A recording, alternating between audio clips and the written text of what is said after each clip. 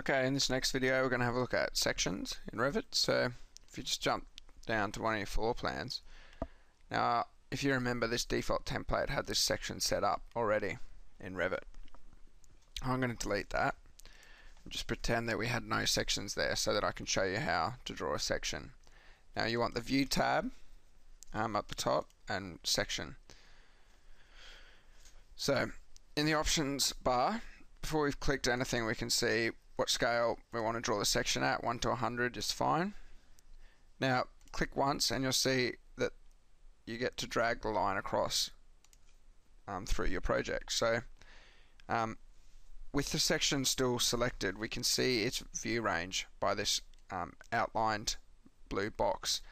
Now what this is showing us is how much we're actually going to see in our section. So if I pull this really close, and then so to go to this view, just right click on that section, say go to view, have a look, you can see that all I'm getting really is an outline of the walls and the roof. I can't see, I mean I can hover over that and see it, but until I actually go to my section and I extend the view range fully, now have a look at it, go to view, I'm starting to be able to now see a lot more in that section, the components we brought in, windows and doors, etc. So that's how you can control the view range of your section. So if I wanted to cut the trees out of it, that's fine. Or you could just change it to have a look at one particular room in your project. So we'll open that back up. And now as far as presentation of the section line goes, if you click on that section line, you see there's a break line in the middle. If you want, you can that allows you to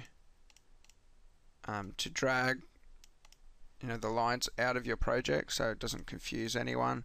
And also there's this two rotating arrows at the head of your section, so you can change what the end of the section line looks like if you want. You can do that on both ends. And you can match them up.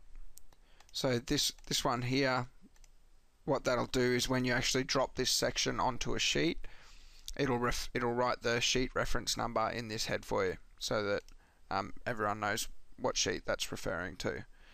And to flip the direction of your section, you just click these two arrows here, these two blue arrows, and you'll see that it'll change the direction that that section's going to look for you. Those arrows you'll see also come up on a lot of other items to be able to flip them around. Okay, and so in the project browser you'll see that our section is over here now. We can rename that, F2, rename that if you wish, or double click to actually go and have a look at that section. Okay, that's sections.